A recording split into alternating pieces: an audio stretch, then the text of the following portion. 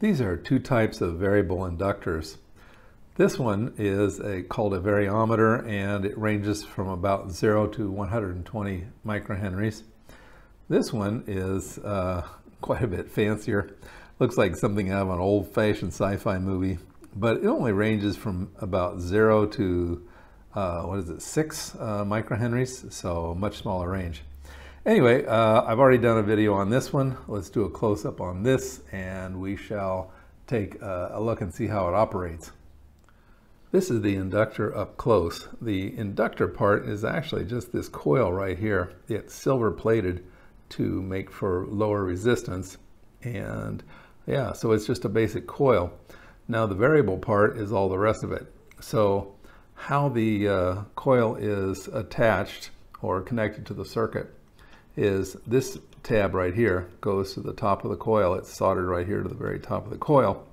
Now normally you'd have the bottom of the coil attached in a fixed microhenry type arrangement, but this one, what they do is you can connect here, and then you can vary where it's tapped along here, and what we can barely see is right there. There's a wheel right there, and that wheel, every time I turn this, will go up or down one turn on the inductor. Let me go back the other direction so you can see how it's moving.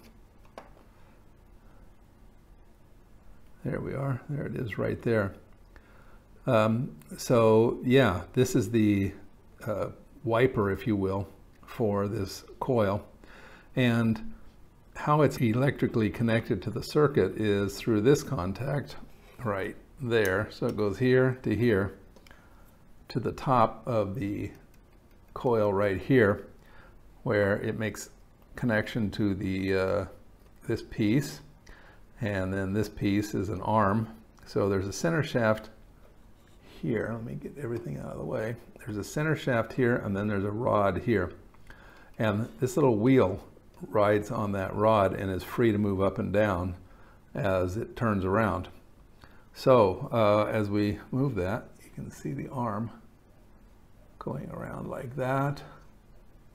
You can see it pushing the rod around, and you can see that little wheel moving. And that is how you change inductance, because as you move it, that wheel or the tap moves up and down on the inductor, making more or less of the turns in the circuit.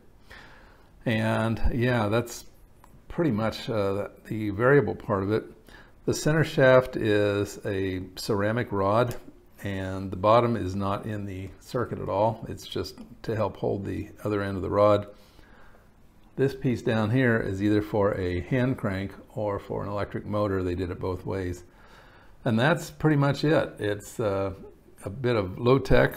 They don't use this kind of thing much anymore because most of it's digital, so it's been replaced by, you know, circuitry rather than mechanics. But yeah, that's about it. Got this at a ham fest, oh gosh, decades ago, and it's been sitting in a box, and I thought I'd get it out and do something with it. Okay, well, that was it for this little bit of mechanical radio parts.